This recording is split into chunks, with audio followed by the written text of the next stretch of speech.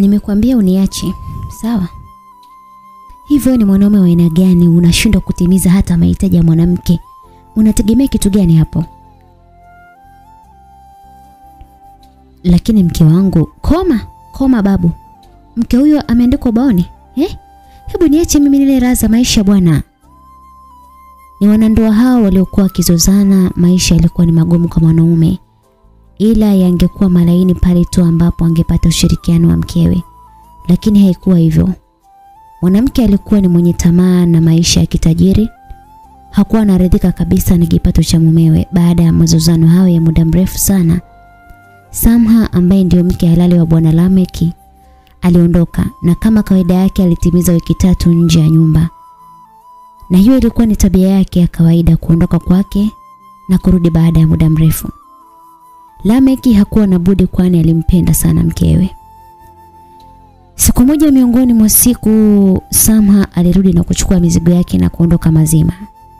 Samha, hivi unakijua unachokifanya kweli mke wangu? Kwani mimi ni mtoto wa miaka mingapi? Nikae hapa unifubaze babu? Hivi niangalie vizuri, nina hadhi ya kuitwa mke na wewe kweli? Lakini Samha, jua nakupenda mama.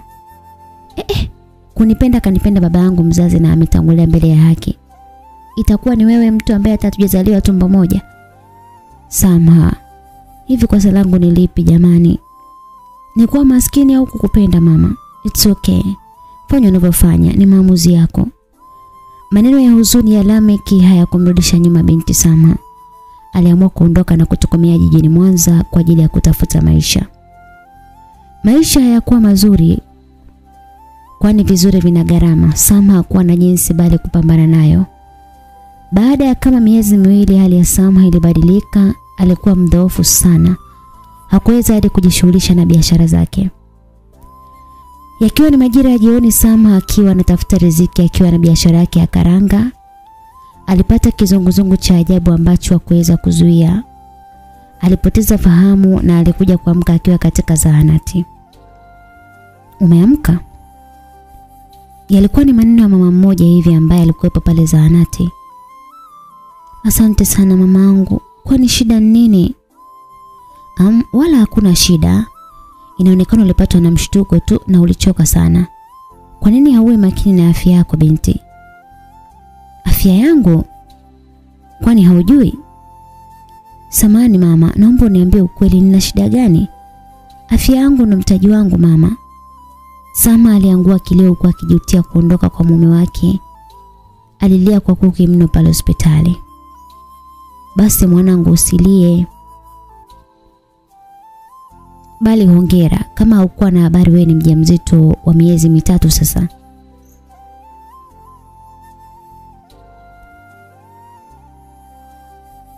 Mwanangu, umekuwa ni mjamzito na haukuwa na habari, sawa? Unachotakiwa ni kuwa makini mwanangu. Acha mimi niende maana daktari amesema upo sawa. Yule mama aliondoka na kumwacha Samha akiwa na mawazo maradufu, kwani aliona kama amezindikwa na mambo ya kidunia. Baada ya siku kuenda, Samha aliona ni bora arudi Mwanza, ila bahati haikuwa kwake, kwani Lameki alishatangulia mbele yake, na hii ni kutokana na maradhi yaliyosababishwa na mawazo sana. Samha alijiona ni mkosaji sana na alijutia sana kwa aliyofanya. Aliona ni bora arudi Mwanza akaendelea na maisha, na aliona ni bora aanze mtaji wa mantilie, maisha yaendelee. Maisha ya Samha yaliendelea na mimba yake ilikuwa na muda wa kujifungua ukafika. Baraka za Mungu zilimfikia Samha, kwani Samha alijifungua watoto wa kiume mapacha ambao walikuwa hawafanani.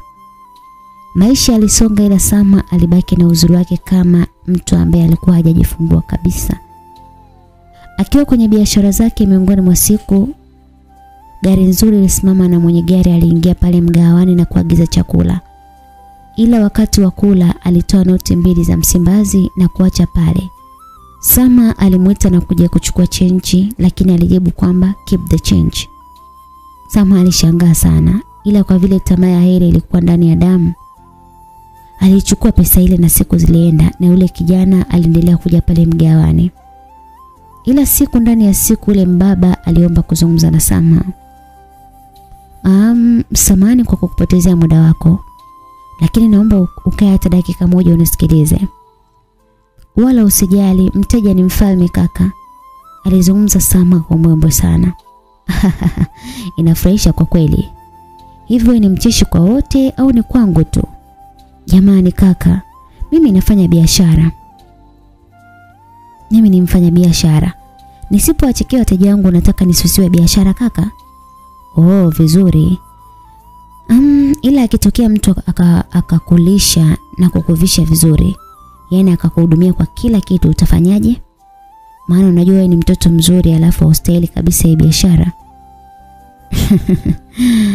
Sama alibaki kucheka tu, akazungumza. Kwa hiyo unataka kuniambia nini kwa mfano kaka? Sama aliuliza kiudadisi. Nakupenda sana Sama, na najua haunifahamu, ila mimi nakufahamu kwa muda sasa. Nimekuwa nikikuona sana hapa mgawani, na nimekuwa nikija kula hapa kwa ajili yako. Tafadhali Sama. Mimi naitwa Frankie na hii ni business card yangu. Ukijifikiria zaidi utanipa majibu. Pia sio mbaya kama ukinikataa, ila naomba tuwe marafiki tu, kwani huenda ukanikubali mbele.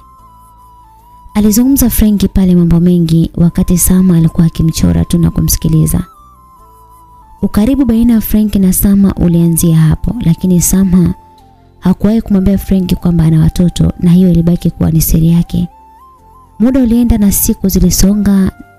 Siku moja Frankie alimtamkia Sama kwamba anataka kumwoa. Sama aliwaza sana, na ndipo aliamua kufanya maamuzi magumu. Alitoka siku moja usiku na kwenda kuwatelekeza watoto wake wasiokuwa na hatia kwa ajili ya mali na ndoa. Aliamua kuwekea alama kama mama na hakutaka kabisa watengane.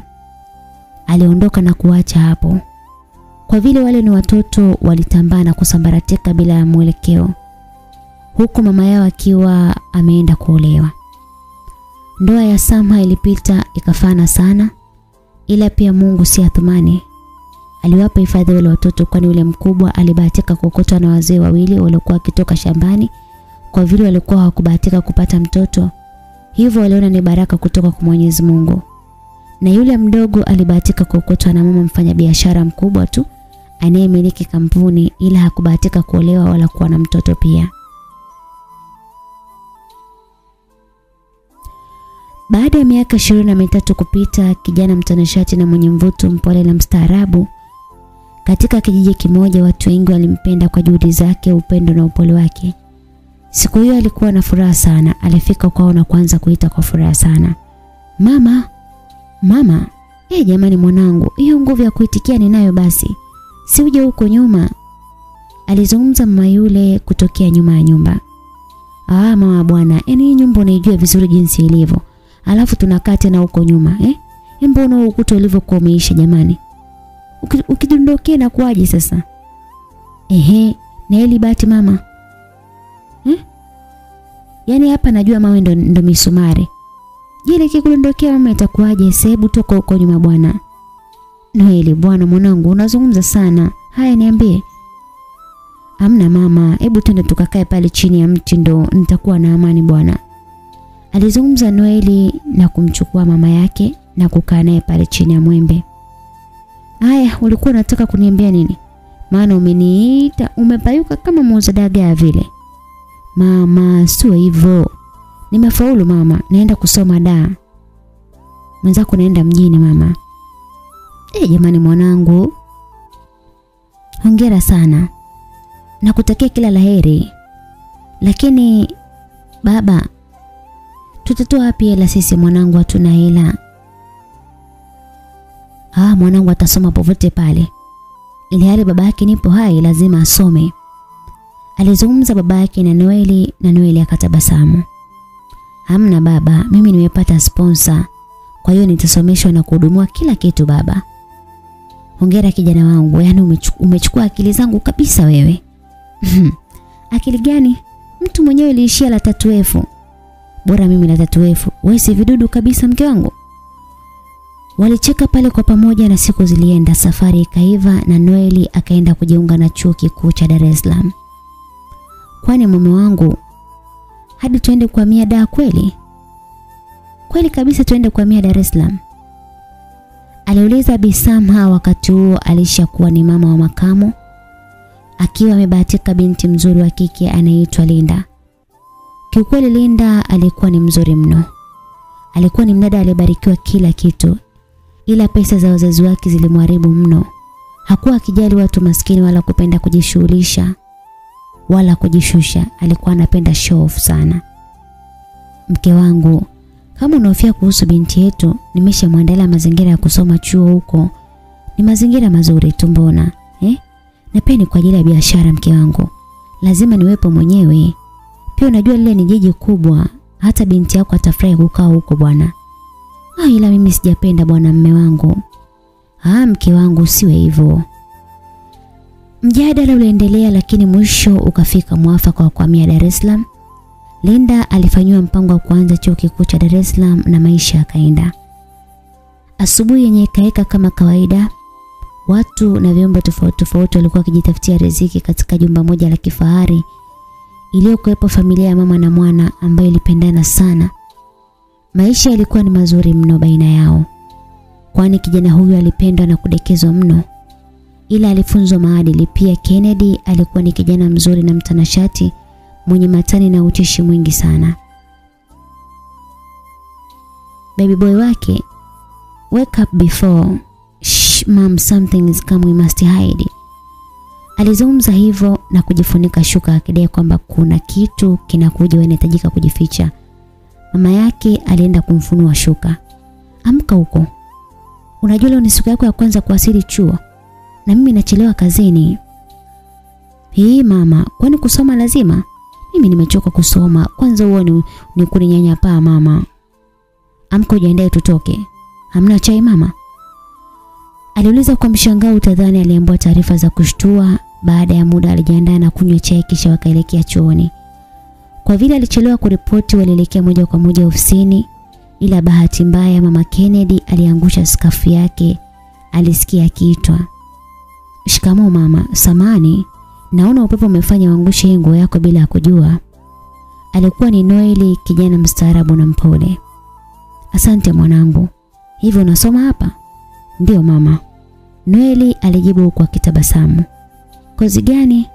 Nasomea biashara. Nice. Na kijana wangu anasomea biashara pia. Hope sio mbaya mkipata kufahamiana. Aligeuka Kennedy ambaye alikuwa mbele. My son, come and meet a friend. Kennedy alisogea pale na kutazamana kwa muda huku akichunguzana na Noeli. Hey boys, what took you so long? Say hi to each other. Aliwashtua kwa kauli hiyo, akimaanisha kipi kinawachukua muda mrefu. Ukweli walikuwa wakishangana kwani walifanana kiasi na mwisho walipeana mikono. Brothers, alizungumza Kennedy huku akimkumbatia kishikaji Noeli. Alitabasamu naye akajibu, brothers. Maisha yao yalianzia hapo. Walipendana sana Noeli pamoja na Kennedy. Noeli alifanywa kama mtoto wa familia kwa kina Kennedy. Waliendana sana wawili wale na walitikisa chuo kizima kwa muonekano wao, na pia walijua kuvaa sana. Pamoja na utanashati wao ulizua gumzo chuoni hapo. Guys, hamtaamini leo. Wale mahandsome wawili wameniuliza. Wameniuliza jina langu. I'm so happy. Ile huzuni ya kufeli testi imeshaondoka yote. Nitakuwa na feli kila siku testi mwenzangu. Shoga. Na kuona sapu inakuhusu shoga yangu. Tema mate chini, sapu hiyo vepe. Walicheka na ghafla alitokea Linda. Mnacheka tu, mnasengenya mabwana za watu. Alizungumza kwa nyodo. We nawe vipi? Kennedy is mine. And Loveness, good news is coming. I'm going to be Mrs. Kennedy officially rasmi. Makubwa, ulishatongozwa au? Just wait and watch my friend. Tulia na uone. Tulia. Ikiwa ni majira ya mchana, Kennedy akiwa zake na Noeli, uliingia ujumbe mfupi kutoka kwa Linda. Hello Kenny. Tunaweza kuonana leo jioni tafadhali? Kennedy aliuangalia ule ujumbe bila kujibu chochote. aliupotezea maana alishazoea usumbufu kwa wanawake wa hapo chuoni. Uliingia ujumbe mwingine tena. It's me Linda and I have something urgent. Nihitaji kuzungumza na wewe na kutumia location ukishakubali. Bro, I'm so tired of this. Yaani nimechoka. Yaani unapata usumbufu mno. Hawa wanawake sijui wapoje. Alilalamika sana Kennedy. Kuna nini kwani? Hata sielewi. Sielewi bro. Yaani sijui nianzie wapi. Ila subiri. Naenda kumkomesha huko. Yaani wewe subiri tu. Mimi mama hajanifundisha hivi bwana. Alizungumza hivyo ndipo Noel alijikuta akicheka sana. Mtoto wa mama, kuwa mkubwa wewe. Walicheka kwa pamoja. Mida ya jioni katika hoteli ya kifahari, alionekana mdada Linda akiwa amependeza mno. Nguo yake ilizidi kumtoa chicha. Alipaka simple makeup matata sana. Alikuwa amefika muda sana kumsubiri kijana Kennedy na muda ulienda sana mpaka akakata tamaa. Ila dakika za mwisho ambapo alishajiamulia kuondoka ndipo alipotokea Kennedy ambaye alikuwa amependeza sana. Alifika pale na bila kupoteza muda alivunja ukimya ambao alikuwa amemweka Linda kwa mshangao. Hey girl, nimefika na kusikiliza. Licha ya kuwa Kennedy alikuwa ni mcheshi ila hakupenda shobo za wanawake, hakuwa anazipenda kabisa. Nilidhani hutakuja. Ila by the way nimefurahi sana umefika. I'm late. Can you talk? Nachelewa. Naomba ongee. Linda alianza kujingata pale la mwisho alizungumza. Kennedy, actually mimi nakupenda. Na sijui ni kwa nini, ila nakupenda. Naomba usiniangushe. Linda, is this the agent ambao umeniitia hapa? Nahisi nimepoteza muda wangu bure. Unajua nimekuja kwa heshima ya kuwa wewe ni mwanamke, ila naona umenikosea sana Linda. Lakini Kennedy aliondoka na kumwacha Linda akiwa analia na kukosa cha kufanya. Baada ya muda Linda alirudi akiwa amekasirika sana. Rafiki zake walianza kumuuliza, "Hey baby girl, kuna kipi huko au ndo to watch and wait?" Walicheka kinafiki. Nisikilize my dear. Unajua wale wakaka ni popular sana hapa chuoni na usifikiri ni rahisi kuwapata. So mimi nakushauri tu ungeingilia gia nyingine shoga yangu. Maana hiyo ya kwanza imeshabuma.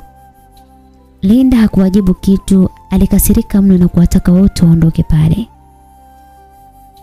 Kennedy, unajua sijaenda nyumbani nina siku nyingi, nimewamisi hatari nyumbani. Alizungumza Noeli walipokuwa chumbani na Kennedy. Una mpango wa kwenda lini? Aliuliza Kennedy huku akitoa macho kwa mshangao sana. Maybe kesho. Maana naona sina hisia kabisa nzuri na nyumbani. Maybe kesho, maana naona sina hisia nzuri na nyumbani. Mwamba, na mimi hapa nabaki na nani aisee? Nienda kwetu maana pia na mimi nina mama. Sawa, ila ndo kama hivyo. Kama vipi mimi kesho nasepa? Sawa basi, na mimi nitasepa mwanangu, hamna noma. Maongezi alikuwa ni kama hayo. Asubuhi na mapema Noel alienda kukata tiketi ya basi na kuelekea Mwanza. Alienda kumwaga mama Kennedy na kuchukua baadhi ya zawadi na kuondoka siku iliyofuata.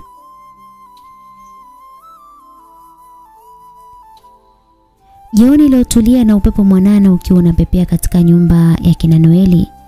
Anaonekana baba Noeli akiwa anaumwa sana. Hali yake sio nzuri na mke wake alikuwa ni muuguzaji. Mke wangu, nakufa mke wangu.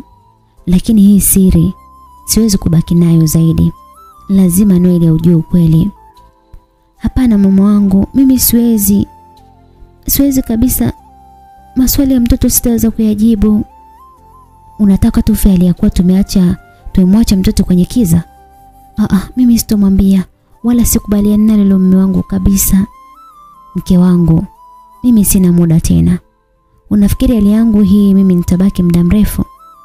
Usizungumze hivyo mume wangu. Acha mimi niende kumalizia usafi. Mama Noeli alitoka nje na kuchukua fagio na kuanza kusafisha uwanja. Mama, alikuwa ni Noeli ambaye alienda kumkumbatia mama yake akiwa na furaha sana. Mama huyo alimkumbatia mwanae na machozi yalianza kumtoka kama maji. Mama, mbona unalia sasa jamani? Mwanangu, nilikukumbuka sana baba. Hadi raha mama. Baba yupo wapi? Yupo shamba au? Amna wala. Yupo tu ndani ajisikii vizuri, si unajua ameshazeeka. Noeli alienda ndani alihuzunika sana baada ya kuona baba yake anaumwa. Alikaa pale kwa muda wa wiki nzima akimuuguza. Siku moja Noeli akiwa na baba yake chumbani, baba yake alianza kuzungumza. Simba wangu, unajua wewe ndio furaha yetu humu ndani. Mzee bwana. Awe nani tena, na nipo peke yangu, nadeka sana hapa nilipo. Naomba utusamehe sana wazazi wako. Ila nina imani hautatuchukia. Tunakupenda sana mwanangu. Unazungumza kuhusu nini baba? Utakuja kuelewa tu mwanangu. Kaniletea koti langu la zawadi ambalo umeniletea. Noeli alifanya hivyo. Nifunike mwanangu, alafu kaniletea na maji ya kunywa. Noeli alitoka kwenda kuleta maji. Mama Noeli naye alikuwa nje akisuka ukili. Ila alisikia kelele moja tu ambayo ilimshtua sana na kufanya kimbilia chumbani. Mama! Noeli alichanganyikiwa mno, hakujua afanye nini. Baba yake alishatangulia mbele za haki na mama yake alizimia baada ya kuona lile tukio. Majirani walikusanyika kwa ajili ya kusaidia maziko na Noeli alipata nguvu ya kupiga simu kwa Kennedy kumjuza.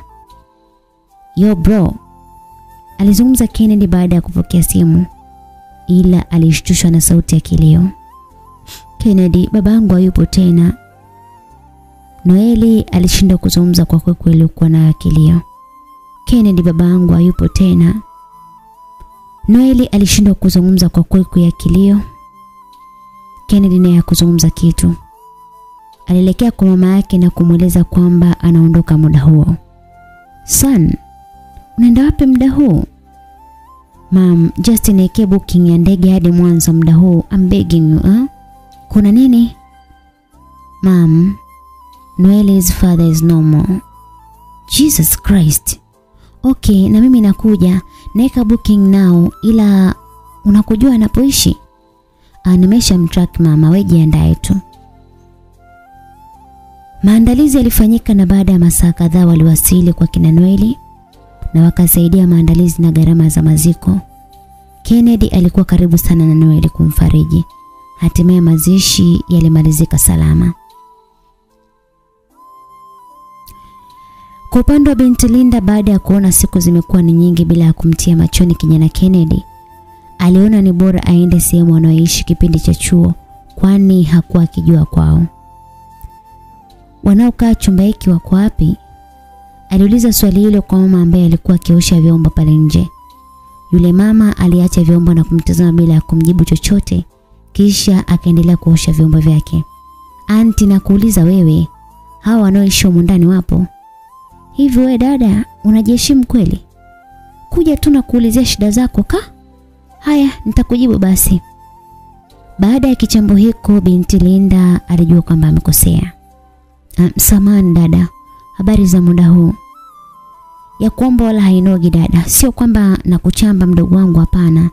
Ila nikushauri tu, unapoenda popote pale, jua kusalimia kwanza, na hao unaowataka wewe hawapo. Inafika siku ya 5 leo hawajarudi. Sawa, asante. Basi acha mimi niende.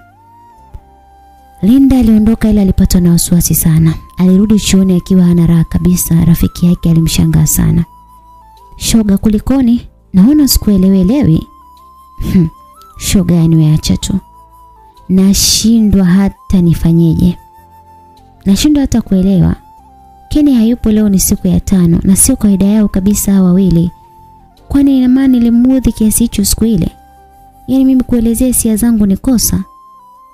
Ila shoga, wewe una kirere. Unaingia tu moja kwa moja eti wewe unakupenda. Si ungejenga kwanza mazoea jamani. Sasa ulitaka nimwambie nini? Just start with friendship. Huenda akakuelewa, mngekuwa marafiki kwanza. Unamuita mtu unaanza kumfungukia moja kwa moja, inamaanisha nini hiyo? Eti ila kweli shoga, nitafanya hivyo. Stori za wawili hao zilinoga kama hivyo. Maisha yalienda na siku zikasogea, na kina Kennedy walirudi chuo kama kawaida. Linda akaona nafasi ndio hii. Kennedy akiwa ipo zake kantini alishangaa kuhisi mtu anamshika bega. Excuse me madam.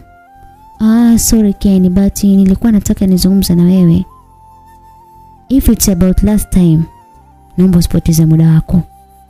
Yeah it is, but nilikuwa nataka nikuombe samahani. Najua nilikukosea heshima. Beta kulijua hilo mapema.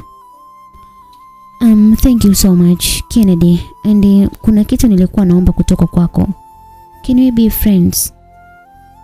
Kenny hakujibu kama kawaida yake. Alinyamaza kimya. Please Kenny, naomba usinikatalie hilo tafadhali. It's okay. Muda haukupita Noeli alifika kwenye lile eneo. Yo bro, nimeingilia kwenye mazungumzo yenu ama? Hamna bro, tunaweza kwenda tu.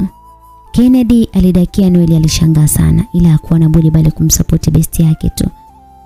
Linda alikuwa na furaha sana kwani aliona njia zake zinafunguka. Majira alikatika, hatimaye mwaka wa pili wa masomo yao ulifika. Urafiki baina ya Kennedy na Linda ulikuwa unaendelea. Siku baada ya siku hapo chuoni ilitokea mwanafunzi mmoja mzuri sana, sio umbo wala sura. Aibu ilizidi kumpamba pia. Kennedy akiwa anaelekea zake darasani, alibahatika kumuona huyo mwanadada mrembo akiwa anazoba tu nje. Mambo poa.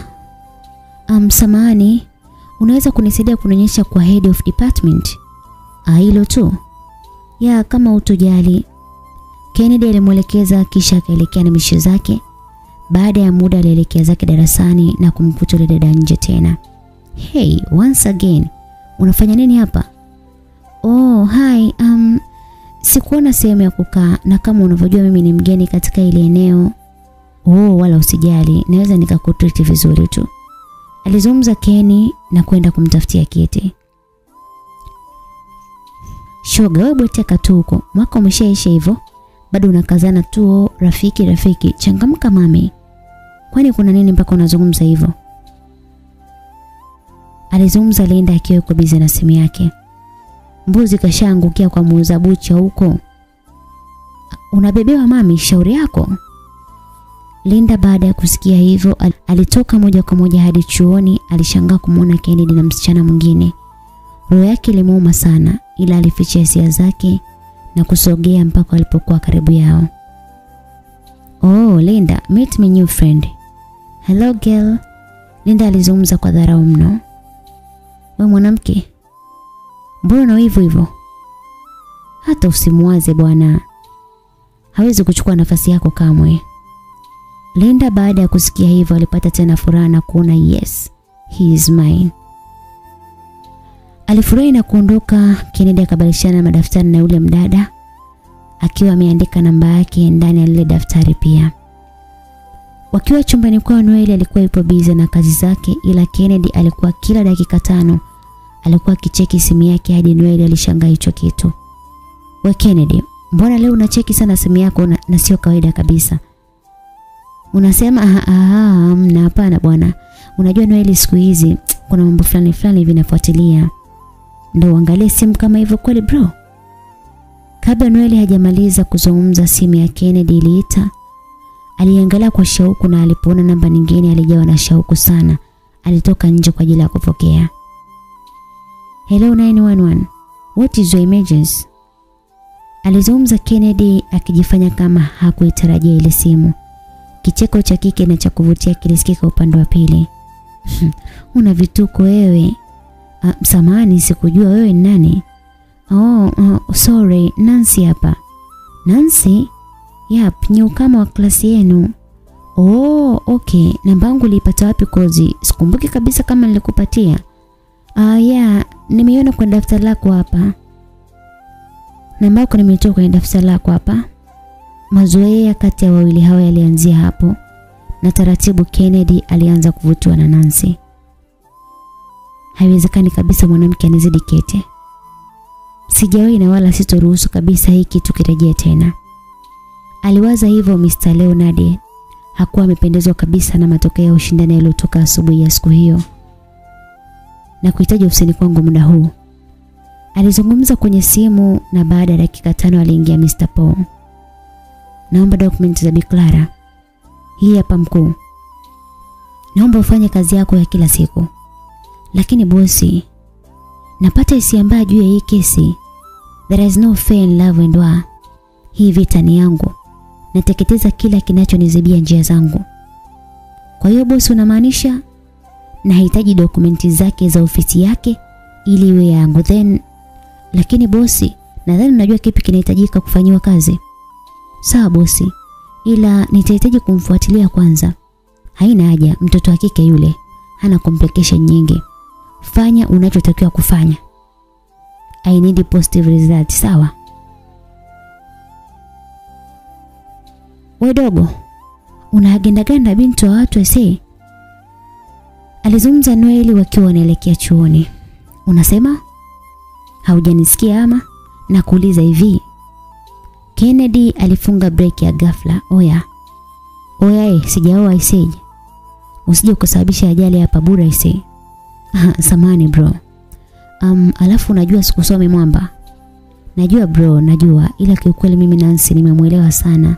Au sio? Kwa hiyo mzee baba mwaka mzima ukashindwa kumuelewa Linda, umeangukia kwa Nancy? Yeah. Sijui ni kwa nini yani. Unajua Linda ni pisi alafu inajiweza. Ila sina hisia kabisa juu yake hata kidogo. Hata zile issue za kutamani show yake yani hazipo kabisa, uweze amini. Okay fine. Fuata moyo wako bro, na kuaminia. Ila na wewe unazeeka, isifanya tu nitambulishe basi. Wewe boya nini? Mimi nasubiri PC from Dubai, au sio? Oya, Nancy anakuja, kausha hizo mada. Walishuka kwenye gari kwani walikuwa wameshafika chuoni. Nancy alikuwa ameshakaribia na Kennedy alinyanyua mikono yake kwa ajili ya kumkumbatia. Back off, wow. Linda alizungumza kwa vitisho na kumwambia Nancy, kisha akaenda kumkumbatia Kennedy. Mbona mmechelewa kufika? Linda bana. Nancy, unamwacha huyo anawahi kuniagi kweli? Alimtoa mwilini mwake Linda na kwenda kumfuata Nancy. Noel na Nancy walicheka ila Linda alinuna sana. Wewe sinakwambia uache wivu wewe, Leo nimeota Nancy ananikimbia. Ndio maana nikaogopa, nataka niwe naye kwa muda mrefu. Alizungumza kwa utani. Linda alibaki kununa vile vile. Kwa vile Noel hakuwa muongeaji, aliwaacha naye kuendelea na mishe zake tu. Masomo yaliendelea na muda kutoka Kennedy alimfuata Linda na kuomba kuzungumza naye. Linda, can I give you a ride? Oh, jamani, nakataje sasa jamani Kenny. So, wapi hiyo? Si naenda unapoishi, maana sijai kabisa kufika unapoishi wewe. Hujataka Kenny kuona ninapoishi tu, hujataka. Ulishaye kunialika Linda? Basi yaishe. Unajua Linda wewe ni mzuri Linda alitabasamu na kuona ndio kwanza upepo wangu umeanza kuteki. Kenny, unaliona hilo leo kweli? Hamna, sio hivyo Linda, mimi nakuonaga tu. Haya jamani, asante. Sasa najua kwa wewe ni mzuri na imani utajua kwamba utakuwa unajua vitu vizuri pia. Kwa nini nisivijue? Kama nikihitaji labda kukupropose. Really? Aliuliza kwa mshangao na kufuraha pia. Nimesema kama, acha wenge basi. Ndio imekuwa hivyo. Okay, tuachane na hayo. Najua umeshanuna hapo. Hivi wanawake mnakuwa mnapenda zawadi gani? Sisi wanawake tunapenda dress, flowers na hata jewels. Oh, thanks for direction. Tumefika hata hivyo. Linda alishuka na kwenda zake ndani, ila alikuwa na furaha ajabu. Bila hata kufanya chochote alimpigia rafiki yake Loveness. Hey, shosti vipi? Yani Love utoamini. He is going to propose. Hiyo furaha hiyo vipi jamani? Sasa unajua anaenda kumpropose nani? Au umeamua tu kueuka tu hapo shoga? Anaenda kunipropose mimi, unafikiri nani mwingine Loveness? Pole yako shoga yangu. Hivi ninavyoongea hapa, nipo hapa Serena Hotel. Nimemwona Noeli anabuku eneo zima kwa ajili ya party ya kupropose, na ni kwa ajili ya Kenny na Nancy. Sasa sijui kama wewe siku hizi unaitwa Nancy mwenzetu. Alizungumza Loveness na kicheko cha kinafiki juu. Listen Loveness, samahani. Hiyo party ni saa ngapi? Saa 10 jioni. Kwani vipi, mbona unahema kama unataka kuzimia shoga, pressure imepanda? Alipiga kelele Linda na kilio cha maumivu kilifuatia. Na hapa kufanya chochote kwa ajili ya mapenzi ya Kennedy. Na kuahidi Loveness. Kwa hiyo bro, hautoenda kupati na mama leo? Naona kaoga kwa mbali. Noeli alizungumza huku akimtazama Kenny kwa kumdadisi. Uoga wapi bwana, mimi niko poa tu mdao. Lakini sio kwa kuzunguka huko. Yaani sasa hivi ni saa 4 lakini nakwambia una wengi sana. Una wengi sio la nchi mshikaji wangu. Sikia bro, kuna nguo hii na kadi. Naomba ufanye kama nilivyokuambia kaka. Naomba nilipe kwanza. Na kulipa haki ya Mungu tena na kulipa. Basi sawa, acha mimi nikaonane na Nancy then niende kwa Bimdashi. Poa, haina shida bro.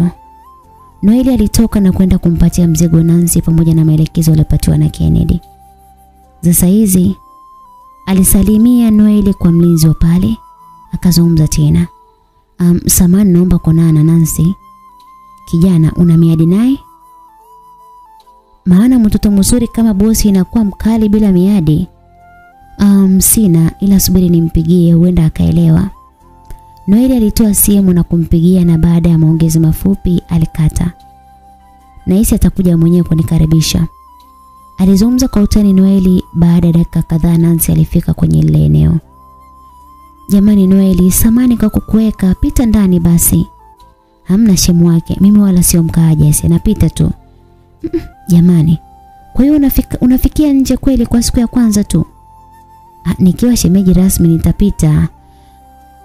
Ila kuna mzigo huu na kadi kwa ajili ya party, please naomba usikose. Mimi tena nakosaje na nimealikwa? Okay basi mimi naomba nikuache, mimi naenda. Sawa nikusindikize? Sawa nikusindikize.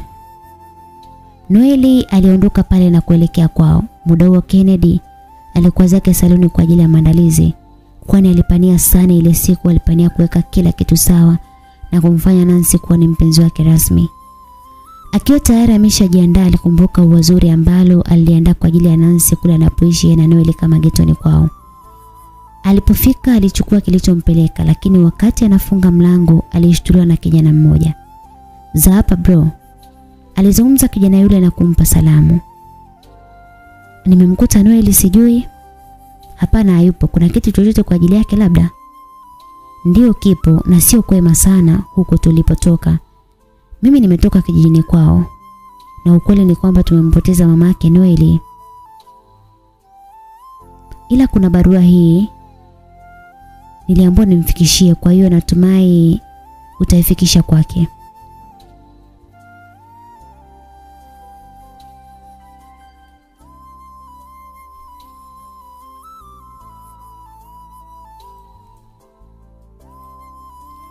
Haina shida bro, barua imefika moja kwa moja. Poa basi, haina shida.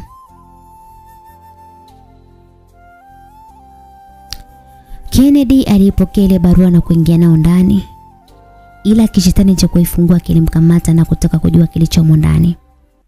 Ila alichokisoma ndani ile barua kilimfanya awaze sana na kumfanya ashtuke sana. Noeli akiwa zake anaingia ndani, alishangaa kuona mlinzi wa getini kwa akiwa afungue mlango. Akaona ni bora tu aruke ukuta, maana aliita sana bila kufunguliwa. Alipita ndani na kushangaa kuona mlinzi amelala. Alijaribu kumwamsha lakini hakuwa ameamka, akahisi purukushani ndani kwao.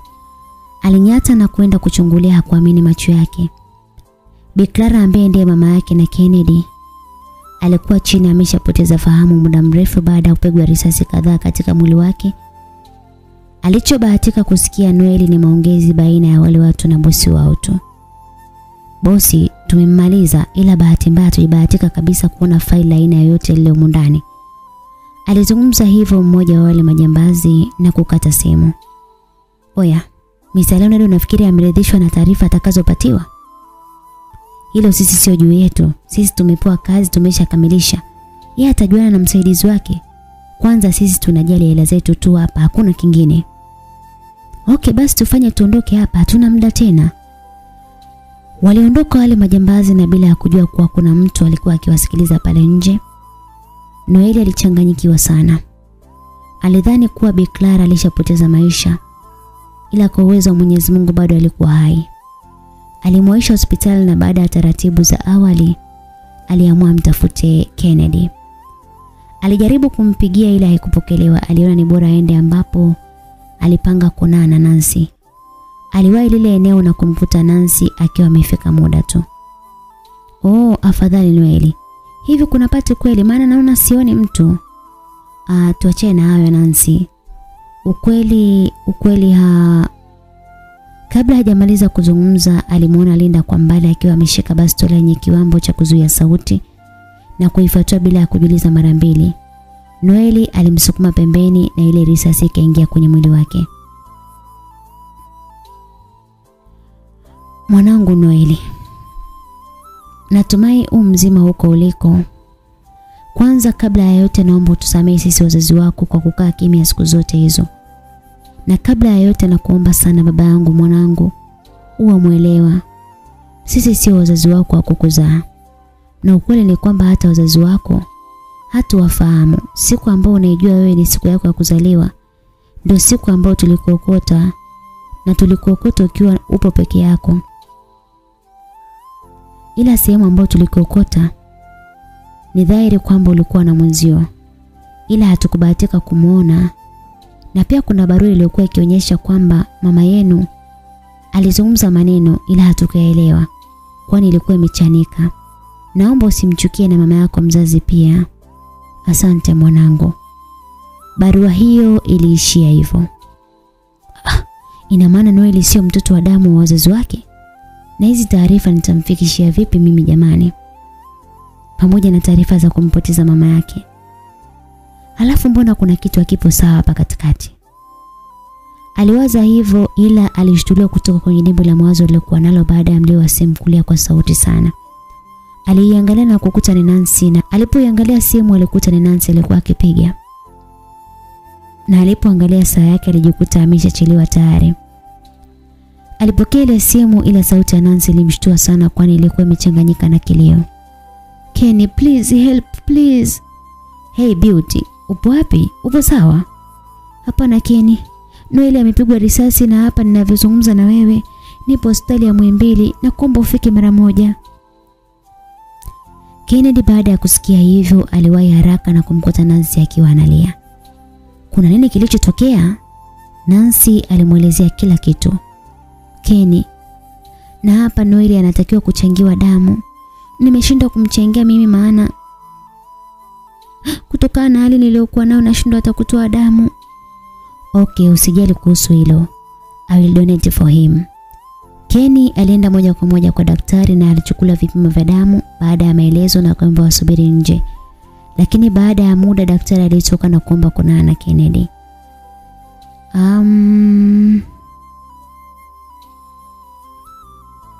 Hatutaweza kuchukua damu yako kumchangia mgonjwa kwa sababu inaonekana ninyi ni ndugu. Unamaanisha kuwa ni kwani haukuwa unajua hilo? Lakini kwa ajili ya confirmation tunaweza kufanya vipimo zaidi vya DNA. Fanya hivyo basi daktari, nitashukuru sana. Kenny alitoka ndani ya chumba cha daktari akiwa na mawazo mno. Hakujua nini cha kufanya. Aliondoka moja kwa moja hadi kwao na kuona hali sio nzuri. Alishangaa kuona damu zikiwa zimetapakaa kila kona ya ukumbi. Alianza kuita, "Mama, Mommy." Na ndipo mlinzi alipotokea. Samahani bosi. Samahani bosi, samahani sana. Samahani mno. Tulivamiwa mkuu na bosi mkubwa amejeruhiwa. Mimi mwenyewe nilikuwa hospitali maana nilizimishwa pia. Mama yuko wapi? Ni swali ambalo aliuliza Kennedy. Yupo hospitali. Na kaka mwingine alikuja kukuita, kwani hamjaonana? Shit. Mama yupo hospitali gani? Baada ya maelezo, Kenny alienda hospitali ambayo amelazwa mama yake. Wakati huo aliona dunia inamzunguka sana. Hakujua anafanya nini. Wiki iliisha na Bi Clara alipata nafuu, na siku moja alimuita Kenny na kumpatia bahasha. Mama, nini hii? Mwanangu, kila kitu utajua humu mwanangu. Kenny alifungua ile bahasha na kuona dokumenti za mali zote za Bi Clara. Mama, hiki ni nini? Umeshakuwa sasa Kennedy. Mali zangu zote zipo mikononi mwako. Na pia sifanyi hivyo kuhitaji msamaha wako. Najua kuna jambo nimekuficha muda mrefu. Kwanza kabisa Kennedy aliposikia kwamba kuna jambo nimekuficha, moyo wake ulidunda kwa kasi sana. Kabla hajajibu kitu, simu yake iliita na alienda kuipokea nje. Ndio Dr. habari? Habari za huku ni njema. Cha kwanza ni kuwa mgonjwa wako ameamka. Baada ya lile tukio sasa ameimarika kidogo na afya yake inaendelea vizuri. Asante Mungu. Sasa kijana, pia majibu ya DNA yanaonyesha kwamba ninyi ni ndugu kabisa. Hizo ni taarifa ambazo alizipokea Kennedy kutoka kwa daktari. Alishtuka sana. Kennedy alichoka mno, aliishiwa nguvu, alinyong'onyea na kukosa nguvu kabisa. Baada ya muda alijikaza na kurudi kwa mama yake. Mama, kuna kitu uliniambia umenificha. Unaweza ukaniambia? Kenny mwanangu, umekuwa sasa. Umeshakuwa mwanangu. Na maisha yako yote umekuwa ukikaa katika kivuli cha ukweli. Mimi sio mama yako mzazi. I mean I'm not your biological mom. But it does not mean I don't love you. I love you so much. Kenny, nakupenda sana mwanangu. Alizungumza Bi Clara na kuanza kulia sana. Mama, usiwe na shaka juu ya hilo. Wewe ni mama yangu tu, sababu ulinipa kila ambacho alikuwa anastahili kunipa mama yangu mzazi. Nashukuru mwanangu. Vipi hali ya Noeli, anaendeleaje? Ndio nataka niende nikamwone mama, nimeambiwa ameamka. Sawa mwanangu, mpe salamu zangu. Kennedy alimwaga mamake na kuelekea alipolazwa Noeli. Alipofika alimuona Nancy akiwa anataka kuondoka. Wow Kenny, thanks God umefika. Unajua nimepigiwa simu kwamba besti yangu anakuja. Nahitaji kwenda kumpokea na Noeli pia ameamka muda tu. Kenny alimshika mikono Nancy na kumtazama machoni. Alimtazama kwa macho ya huruma sana. Nancy, wewe ni mwanamke wa kipekee sana. Nafurahi mno kuwa katika sehemu ya maisha yangu. Naomba usiniache tafadhali. Kennedy alianza kutokwa na machozi na Nancy alimkumbatia kwa ajili ya kumfariji. Baada ya muda Nancy alimwaga Kenny na kuondoka, na Kenny aliingia udini kwa Noeli. Na alipomuona Noeli alimkimbilia na kumkumbatia kwa upendo sana. Kaka, mtoto wa mama ndo analia hivyo jamani? Hamna, nilikumisi kakaangu. Sikujua kama tutakuwa tena wote. Hebu acha uzoazo bwana huo. Mimi kidume bwana. Niambie, umeshamweka sawa Nancy? Na nahisi naye amekuelewa. Tafuta wa kwako au ndio? Ila Kenny, asanteni sana kwa kunijali jamani. Bro, acha hizo, pona kwanza. Then mimi kipindi hiki kuna vitu nafuatilia. Fanya upone afu uingie mzigoni, sawa? Mbona sikuelewi? Mama amesha retire, sawa? Kwa hiyo kampuni ipo mikononi mwetu, fanya upone bro. Mimi siwezi kuendesha kampuni alone, bado mtoto ese. Hivi Kennedy, ulishakuwa serious kweli wewe? Ndio nakwambia sasa hivyo. Basi Matani aliendelea na Kenny aliapa kulipa kisasi kwa Mr. Leonard, kwani Noeli alimwambia kila kitu. Na ninaanza na Linda. Si ndio waji wa familia yangu? Wewe na baba yako tutasoma chapter 1 nakwambia. Kennedy aliwaza hivyo. Kama kawaida siku ya kuwasili chuoni, Kennedy aliwasili kama kawaida kwa sababu pia hakuwa amewasili kama muda wa wiki mbili hivi kutokana na tafrani ambazo alizipitia. Haikuwa tofauti kama siku za nyuma. Aliingia darasani akiwa ni mnyonge sana. Nancy alimpokea na kumchangamkia. Alimchangamsha pia kwa muda wote ambao alikuwa naye. Muda ulikwenda, Linda alikuwa amechelewa pia kuingia darasani. Ila alipoingia tu darasani, Kennedy alipoteza tabasamu lake. Linda alijishtukia na kudhani kwamba Kennedy anajua kila kitu. Muda wa lunch ulipofika, Linda alijitoa kimasomaso na kumfuata Kennedy. "Kenny, are you mad at me?" alizungumza Linda kwa kutokujiamini. Kennedy wala hakujisumbua kuitikia wala kumtizama. "Kennedy, I'm sorry." "Sorry for what?" "Kwani kuna kosa ulilofanya?" "I know Kenny, but what Linda? Nimepata na matatizo hata kuspare some minute kuja kujua kinachoendelea ni nini au kimenipata nini." "Unajua nini Linda? Unajua nini kuhusu mimi wewe kama rafiki?" Linda alikuwa ameinama chini kwa aibu. "Unajua nini Linda? Nahitaji kuwa na wewe kimapenzi na tuanzishe familia. Lakini nashindwa ikiwa umeshindwa kabisa kujali urafiki wetu. Ikiwa umeshindwa kabisa kuthamini urafiki wangu kati yangu mimi na wewe, utaweza kuwa kweli mke wewe?" Linda aliposikia anapendwa kwanza alishtuka kwa furaha. Alipata nguvu ya kuzungumza na kutetea penzi lake. "Kenny, did you say you love me?" "Unadhani umesikia vibaya? Kenny, nakupenda pia. Na kuahidi kuwa nitabadilika, lakini please forgive me." "Are you sure?" "Yes, I am." Linda alifurahi mno. Baada ya maongezi, Linda alirudi nyumbani kwao siku hiyo. Hata mama yake alimshangaa sana. Haikuwa kawaida yake kabisa kwa muda mrefu. Mami, I'm so happy mami." "Kwema lakini mwanangu?" "Yeah mami, kwema."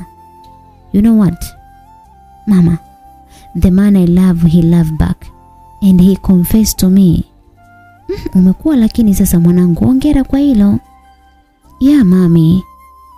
Nitakuja nimtambulishe kwa sababu sitaki kabisa kuwa na mahusiano ambayo nyumbani hayajulikani." Basi mahusiano ya Kenny na Linda yalipamba moto, lakini Kenny alijiapiza kwamba ule ni mwanzo wa kuingia katika familia ya Linda na baba yake. Linda alijitamba sana. Ukweli ni kwamba Nancy ilimuuma sana, kwani alitokea kuwa na mapenzi na Kenny. Ila hakuweza kumwambia kwa sababu aibu za kike zilimshika. Siku zilikwenda na Noel alirudi chuoni akiwa ni mzima wa afya, ila alishangaa sana kuona ukaribu kati ya Linda pamoja na Kennedy. "Hivi Kenny, unajielewa kweli wewe? Unajua unacheza na hisia za mtu rafiki yangu?" "But bro, I need to finish something. I do love Nancy." "Oh, unampenda Nancy. Na vipi kuhusu Linda?" "I'm fed up with this nonsense." Noeli aligeuka kwa hasira, maana walikuwa katika restaurant ya chuo. Ile anageuka tu, alipamiana na mwanamke ambaye alikuwa amebeba chakula. Na la haula, Noeli alikuwa amevaa t-shirt nyeupe. Ile ilikuwa imechafuka sana. "Kendra," aliita Nancy na mdada yule aligeuka. Na Noeli alizidisha hasira na kuondoka kuelekea nyumbani, maana hakuweza tena kukaa pale.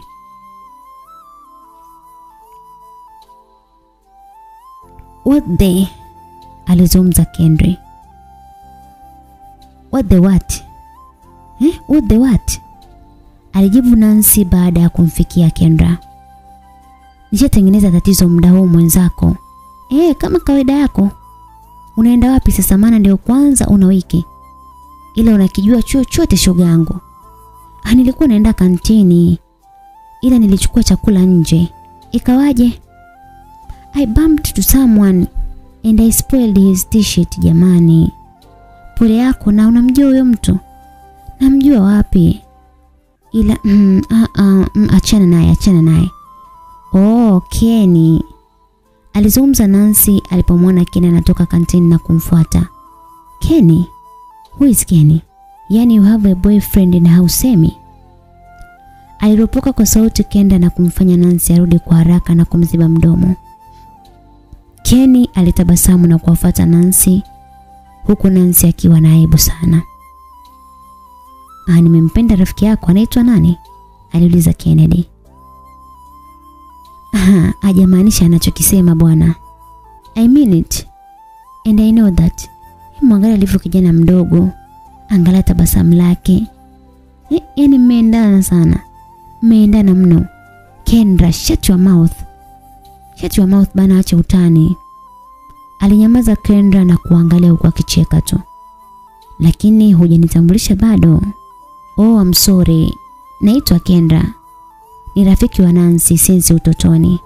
Ila mimi niliondoka for 10 years baada ya mambo fulani hivi hapo kati yalipotokea.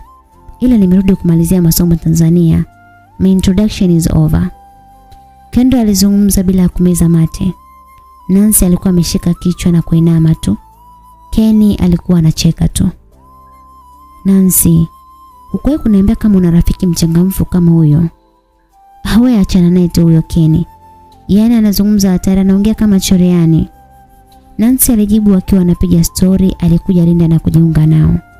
"Mambo zenu?" Nancy hakujibu bali alimtazama sana na sura yake ilibadilika kwa kiasi fulani. "Excuse me guys, naweza kwenda kutumia washroom?" Kendra alizungumza na kuondoka zake pale. "Nancy, yule ni rafiki yako?" "Yes, she is." "Oh, nice. By the way, nilikuwa nataka nikutambulishe rasmi. Now I'm official Kenny's girlfriend." Nancy ilimuuma ile kauli. Ila alijichekesha na kuwapa hongera kisha aliondoka machozi akiwa anamtiririka. "Sasa ndo umefanya nini Linda?" "Oh baby, kwani nimefanya kibaya?" Mimi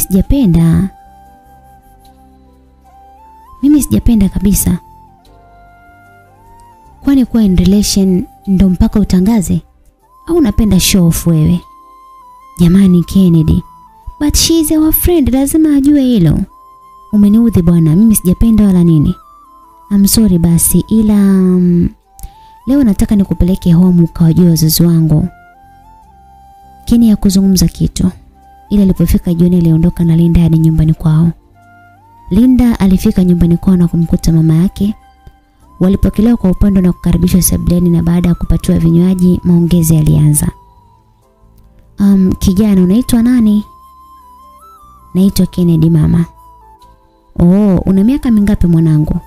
"Na miaka 24 mama." Bishamsa alishtuka na kunyong'onyea, machozi yakaanza kumtoka. "Mama, kuna tatizo?" alizungumza Kennedy baada ya kuona mabadiliko ya ghafla kwa Bisama. "Hakuna shida wanangu. Ni zamani sana na mimi ningekuwa na watoto mapacha wa kiume kama wewe." Kenny alishtuka ila alijizuia tu. "Mami, hukuwahi niambia na dadi anajua hicho kitu kweli?" "Hapana mwanangu. Hayo ni ya zamani kabla sijamjua baba yako. Na wala usimwambie, sawa?" Mama, samahani kwa kuingilia maongezi yenu. Ila mama, unaweza kuniambia kilichotokea labda?" "Mwanangu, ni hapo zamani. Nilikuwa nina mahusiano na mwanaume mmoja hivi ambaye ndio baba wa watoto wangu mapacha. Ila ndio kama hivyo. Kuna siku nilitoka na kuwaacha. Bahati mbaya nyumba iliungua moto. Na Bisama alianza kulia, ila cha ajabu ni kwamba Kenny alianza kulia pia, huku maswali na chuki vikizidi kukua katika moyo wake. "Ina maana kumbe wewe ni mamangu mzazi na ulinitupa kisha unasingizia nilikufa kwa moto? Na laiti ningekuwa na mahusiano, ningekuwa na dada yangu. Ina maana mimi ningekuwa nimempenda kweli Linda, ningeshatembea naye, ningekuwa nimefanya laana hapa duniani. Naichukia hii familia, naichukia kutoka moyoni, na mtalipia kwa hili."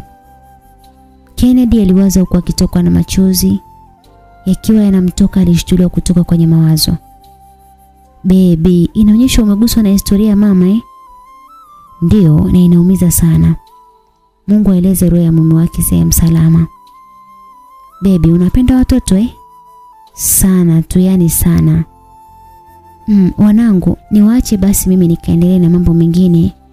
Kwa vile ni weekend, kwa nini msilale hapa ili baba yako akuone? Sawa, haina shida.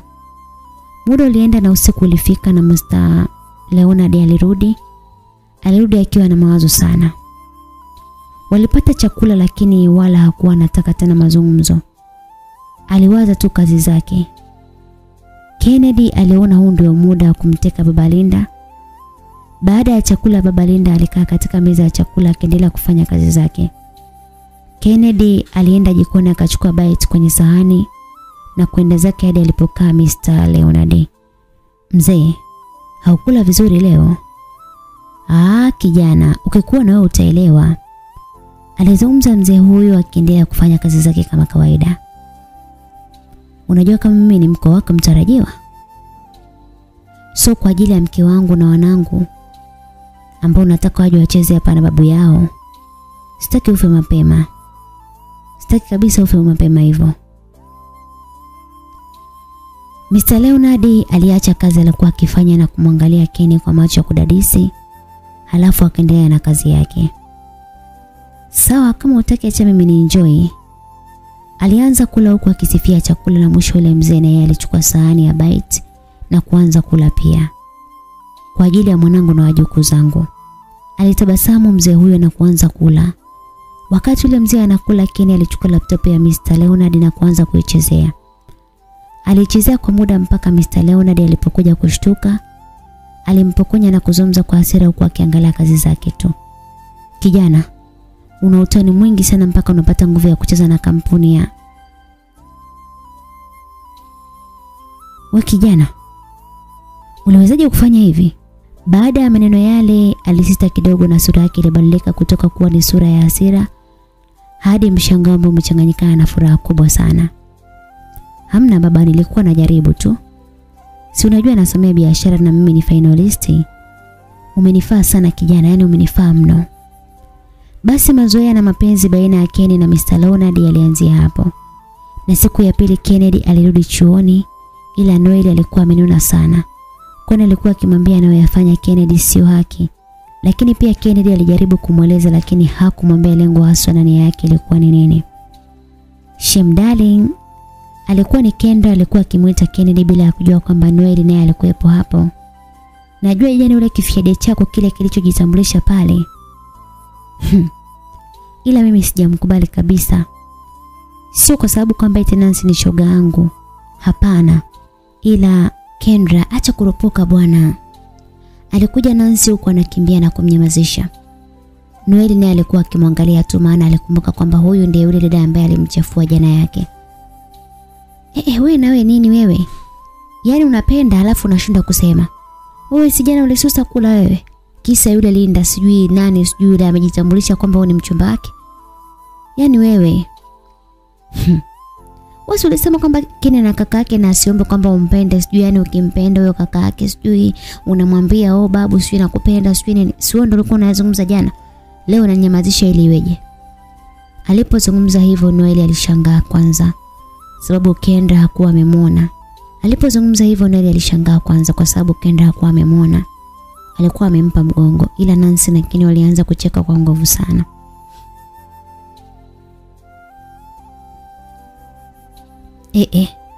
Jamani, hasa mnacheka nini?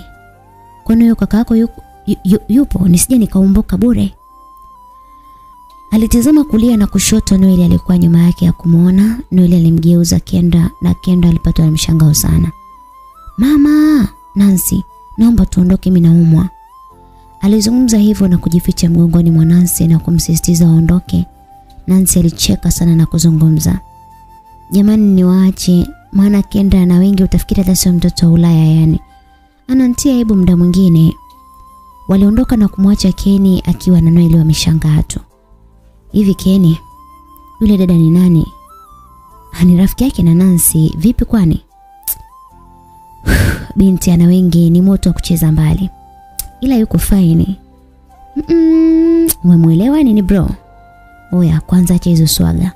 Nancy kasha confess kwamba anakupenda. Utaendelea kumuumiza mpaka lini?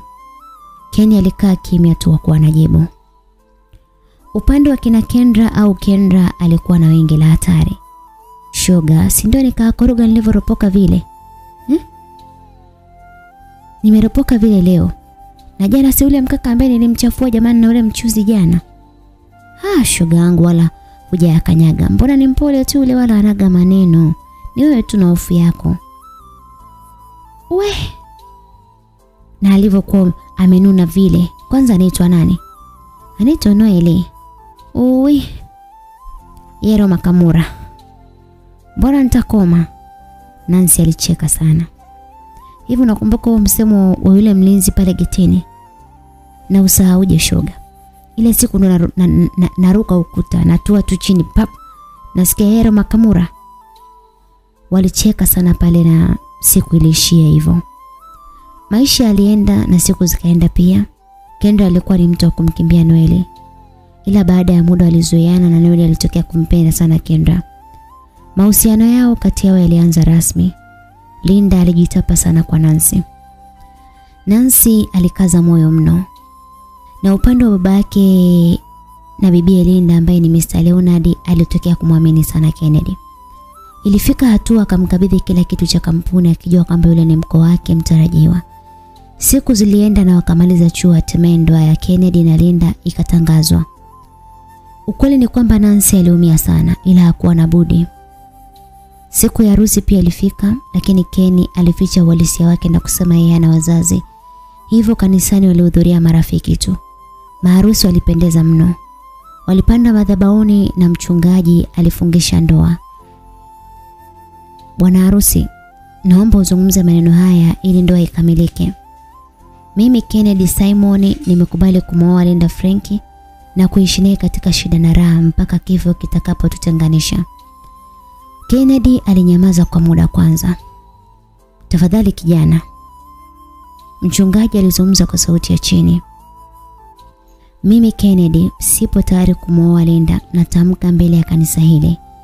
Kabla hajamaliza kuzungumza, Linda alianguka chini na kuzimia. Mwanangu! Waliita wazazi wa Linda na Linda alipelekwa hospitali. Kennedy alifungwa. Shamra za kufungwa kwa Kenny na kuharibika kwa ndoa, Mr. Leonard alichanganyikiwa mno. Wakiwa kituoni, Mr. Leonard alipigiwa simu na msaidizi wake na kuambiwa kuwa kampuni yake ilishuka na kuwa ya mwisho katika soko. Kwani taarifa zao za siri zilitolewa na kutumika kama ndio sababu ya ushindi wa kampuni ya Biklara. Haiwezekani. Ina maana huyu ni mtoto wa Biklara. Lazima utalipa kwa hiki Biklara. Taarifa zilimfikia Noeli na Kendra pamoja na Nancy. Hazikuwa ni taarifa nzuri kabisa za kufungwa kwa Kenny. Lakini Nancy alifurahi kuona Kenny hakumuoa Linda. Upande wa Kenny aliwaza sana kwani alijua kwamba ameweka maisha ya mamake hatarini. Akiwa ndani ya mawazo hayo alikuja kuitwa na Noeli. Kwani alienda Nancy na Noeli kumsalimia pale kituoni. Mtoto wa mama, hivyo uliwaza nini mpaka ukafanya haya? Oya, kwanza mama usimwambie kilichotokea. Fanyeni mje mnitoe bwana. Hapo kwenye kukutoa tumejaribu, lakini huko juu anasema kesi yako mpaka ifikishwe mahakamani. Kwa hiyo mimi nilale polisi hadi Jumatatu? Naenda kujibu nini huko sasa? Ndio hivyo mshikaji. Kwanza Shemkenda yupo wapi? Maana nimemisi kweli fujo zake. Alikuwa anataka kuja lakini alipigiwa simu, so amepata dharura. Poa tu bwana. Naona Nancy upo kimya tu. Unataka niongee nini sasa? Ila mimi hapa cha muhimu ninachokuambia ni utoke tu humu ndani, alizungumza Nancy. Wow, thanks guys. Muda wa kuona watu uliisha na Kenny alirudi ndani, ila haikupita nusu saa alikuja kutolewa na kuambiwa alipata dhamana. Ina maana Noeli alinidanganya ama? Alijisemea hivyo na kutoka, ila alipofika counter alishangaa kumuona Kendra shem kama shem. Funga domo lako. Tutaongea nje. Walitoka hadi katika hoteli moja ambapo Kendra alikuwa amekodi chumba na kumwambia Kenny akaoge. Alimpatia na mavazi kabisa. Kisha baada ya yote walikaa na kupata chakula. Siku hiyo Kendra hakuwa ni mtu wa matani kama siku zote, na hata Kenny aliweka sura ya utani pembeni. Why did you do that? Ilikuwa ni swali la Kendra. Who are you? Kenny naye alimuuliza swali pia. I'm Kendra. Can I believe you? Noeli hakukudanganya. Kenny, dhamana yako ilikuwa ni ngumu mno. That's why nimekuuliza wewe ni nani? Mimi ni Kendra. Kenny alimhadithia ukweli wote Kendra, na Kendra alimwahidi kuwa yeye ni mpelelezi na hakuja pale kwa ajili ya kusoma, bali alikuja pale kwa ajili ya kumchunguza Mr. Leonard. Hivyo walikubaliana kwamba kila kitu ni siri yao. Kwa vile Kennedy alikuwa na dokumenti zote za Mr. Leonard, hivyo Kendra haikuwa kazi ngumu kukamilisha misheni yake hiyo. Linda alipata mshtuko ambao ulipelekea kuwa katika koma, kitu ambacho kilizidi kumuumiza Mr. Leonard. Baada ya uchunguzi, Mr. Leonard alikutwa na hatia ya ubadhilifu wa mali za watu mbalimbali, na hatimaye Mr. Leonard alikutwa na wasiwasi pia. Kendra, unajua mimi nashindwa kumwambia ukweli Noeli kama mama yake hayupo tena duniani. Ni mwaka sasa tangu alipofariki mama yake. Kaza moyo Kenny. He is your brother. You should.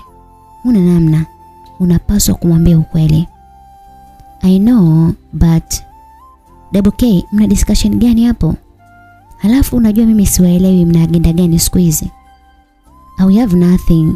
Walijibu kwa pamoja. Nothing seriously. Yeah, we have nothing. Kendra alimvuta Kenny hadi nje na kuanza kulumbana. Are you serious Kenny? He is your really brother. Sawa. Utamficha hadi lini? Ataendelea kukaa kwenye kivuli cha ukweli hadi lini? Hivi Kendra, unadhani ni rahisi tu kumwambia mtu eti wewe ni kakaangu wa damu, mama yetu alitutupa akaenda kuolewa na mtu mwenye hela asijua akazaa huko, ambaye pia mtoto wake ni Linda na mama yako alikulea amefariki ni mwaka sasa. Hivi unafikiri ni rahisi kama nilivyoongea hapa dakika 2 unanisikiliza bila mapokeo yoyote? Kendra, what nonsense are you talking about? Alikuwa ni Noeli msikilizaji ambaye alisikia kila kitu. Lakini kwa upande wa Mr. Leonard, licha kwamba alikuwa yupo gerezani, ila hakupata shida kabisa. Alikuwa ametengeneza kundi lake la vijana wawili ambao waliwakuta gerezani. Licha kuwa mali zake zilitaifishwa, ila Mr. Leonard alikuwa na biashara haramu nyingi sana ambazo hakuwahi kabisa kuzionyesha. Na miongoni mwao ni kuuza wanawake pamoja na viungo kama figo pamoja na mioyo pia. Na pia alikuwa akiendesha biashara haramu ya madawa ya kulevya. Katika lile gereza alikuwa akijulikana kama Papa, alitamba sana. Oya Mike, mimi nimechoshwa kabisa na maisha ya gerezani. Kama vipi tumwambie Papa afanye mpango? Anaenda mwenyewe bwana, tusichoshane. Yaani wewe mimi nakushangaaga ujue. Wewe jela mwenyewe umesingiziwa ndio ukaletwa. Na hisi umeshajisaulisha kama wewe ni kifungo cha maisha. Tena hapo umesamehewa kabisa na kunyonga ujue. Wewe kwani nakuhusu nini kwa mfano? Alafu unajua jumbe nini? Mimi nakumaindi sana. Hadi siku nitakapokata huo mdomo wako ndio utaridhika nakwambia. Vijana, mbona mnazozana hapa? Alizungumza Mr. Leonard ama Papa. Hapana mkuu. Hapana vipi na nimeona ise. Miki alimwangalia Jumbe na kuinama chini kisha alizungumza. Hapana mkuu. Ila tulikuwa tunapanga jinsi ya kupata watumiaji wapya. Haina haja. Waache vijana wa hapa gerezani waishi maisha yao. Hawana hela ya kutulipa, tutaingia hasara tu bwana. Kwa hiyo Papa kuna mpango gani? Aliuliza Jumbe. Tutatoka leo usiku, kuna sehemu nimeshaiandaa. Ndio yatakuwa ni makazi yetu. Sawa Papa. Wote walijibu kwa pamoja, ila Miki hakuwa na furaha kabisa. Na Mr. Leonard aliondoka. Leo ni sasa habari gani hizo unazozifanya, ndio kujinunisha gani huko? Changamka huko. Kalipe kisasi, usafishe jina lako. Miki hakuzungumza kitu, aliondoka tu eneo lile. Msikilizaji, Miki ni kijana ambaye ni mpole. Aliingia pale gerezani na kuhukumiwa kifungo cha maisha baada ya kukutwa na hatia ya mauaji na ubakaji. Sio kama kila anayehukumiwa kifungo ni mwenye makosa, hapana. Miki hakuwa na makosa, bali ni mapenzi na binti wa mtu mwenye pesa ndio ambaye alimfikisha pale. Katika maisha ya nyuma, Miki alikuwa katika penzi zito na mrembo aitwaye Maria, Mapenzi yao yalianza kama utani tu, kwani Mike alikuwa hana mazoea na wanawake, ila alijikuta anamzoea sana Maria. Kwa tabia zake Maria alikuwa ni mcheshi, asiye na dharau hata kidogo. Walianza kama marafiki na ndio mmea wa mapenzi ulipoanza kuota. Siku ambayo Maria alikwenda kumtambulisha Mike kwao, ndipo matatizo yalipoanza. Kwani sababu ya kipato ndio ilimfanya Mike akataliwe nyumbani kwa kina Maria. Maria alikuwa ni mwenye huzuni mno. Ila penzi lao alikuishia hapo. Mike alianza kupatiwa vitisho mbalimbali ili tu aachane na Maria, lakini Mike hakutetereka. Ikiwa ni majira ya jioni, Mike akiwa na furaha mno kuliko siku zote, alirudi kutoka chuo na kurudi moja kwa moja kwao. Ila alianza kushangaa kuona damu kuanzia mlangoni. Aliogopa na kuanza kufuatilia zile damu. Alishtuka baada ya kuona wazazi wake wote wawili wakiwa wamepoza. Aliishiwa nguvu. Haukupita muda polisi waliingia. Ilikuwa ni kitendo cha nusu saa tu, lakini Mike alikutwa na hatia ya mauaji ya wazazi wake. Yeye mwenyewe alibaki mdomo wazi, kwani baada ya uchunguzi ilipatikana kwamba fingerprint zake ndizo ambazo zipo katika kisu kilichotumika katika mauaji. Alijaribu kujitetea ila hakuwa na nguvu yoyote, kwani nguvu ya pesa ilitumika. Maria aliposikia hivyo hakuwa na chaguo bali kujinyonga. Baada ya tukio hilo, kesi pia ilimgeukia Mike, kwani aliambiwa alimbaka binti huyo na kumpatia mawazo mpaka mwanae kujiua.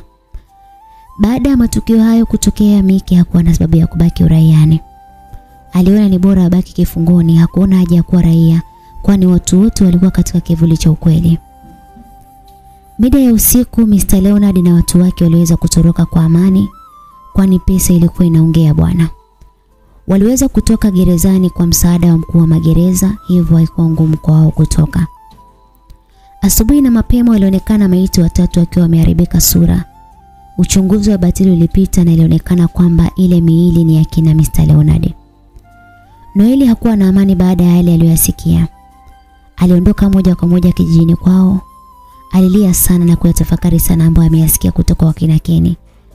Aliwaza sana kiasi kwamba alitamani apotee duniani. Mida ya mchana uliotanguliwa na anga likiwa la blue kabisa, Bisamha alikuwa amekaa bustanini akiwa na mawazo sana. Hivi haya yanayonikuta ni malipo ya dhambi zangu ambayo niliyafanya miaka ya nyuma? Mbona sielewi? Mungu, usiniadhibu kiasi hiki. Ona mwanangu wa pekee upo kitandani. Mume wangu amefungwa, tayari mali zake zimetaifishwa. Nini hiki jamani? Akiwa katika dimbwi la mawazo, alimsikia mlinzi akizozana huko nje. Masai, kuna nini huko? Mbona mnanipigia kelele? Hapana bosi, ni huyo kijana ni msumbufu mno. Anataka nini? Mruhusu apite, msitaki kunijazia watu hapo nje. Aliingia kijana yule.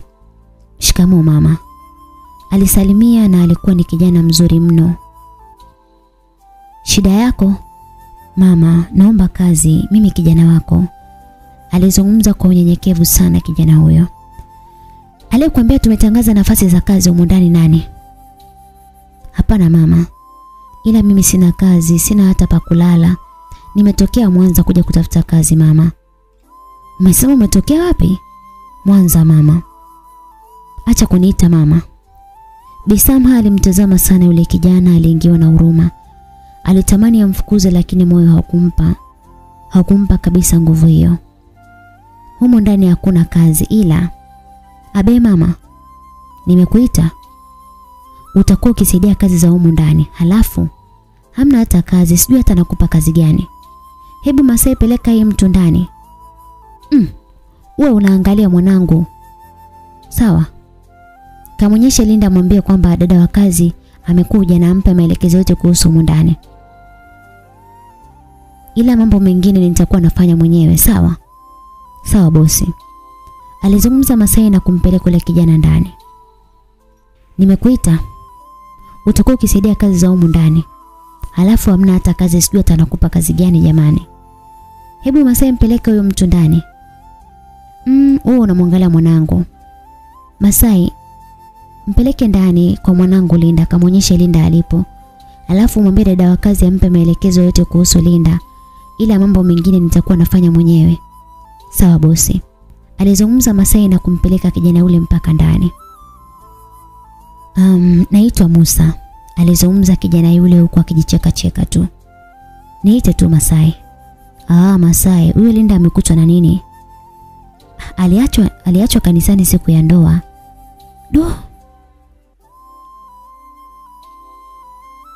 Kumbe hapa ndio papogi hivi. Wewe kijana, mbona una maswali hivi? Bosi hapendi maswali ujue. Musa alinyamaza kimya, alifahamishwa majukumu yake na alielewa kwa haraka sana. Musa alikuwa ni mwongeaji sana. Alipendwa na kila mtu ndani ya nyumba hiyo. Bi Salma naye alijikuta akiwa na amani ya moyo.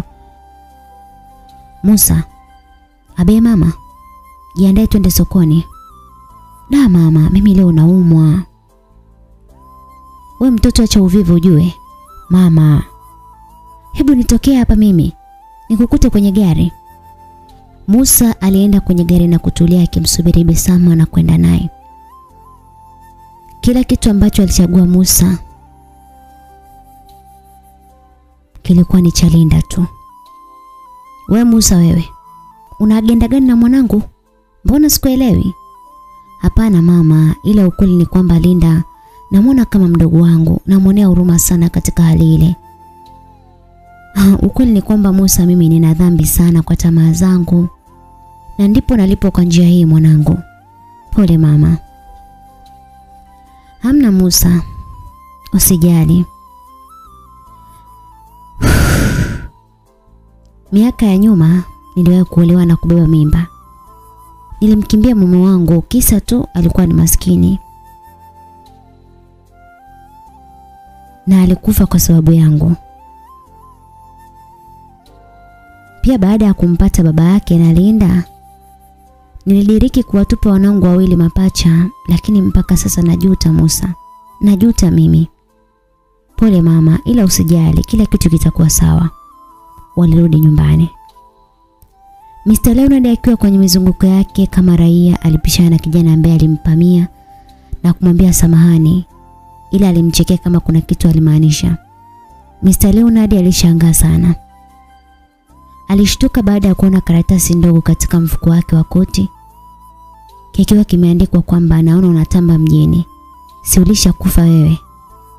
Mr. Leonard akiwa kwenye mizunguko yake kama raia alipishana na kijana ambaye alimpamia na kumwambia samahani, ila alimchekea kama mtu vile alikuwa akimaanisha kitu.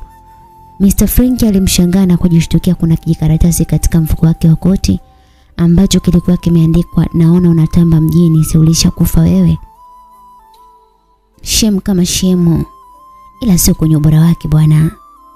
Alizungumza Kennedy baada ya kumwona Kendra amekaa kwa huzuni mno.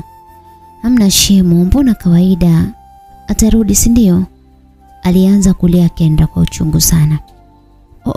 Usilie basi Kendra. Atakuwa mzima si ndio? Nimeshindwa hata kumwambia kwamba mimi ni mama mtoto wake. Kendra, you sure? Kenny alianza kupiga kelele akizungumza kwamba anaelekea kwa mjomba sasa. Alifurahi sana.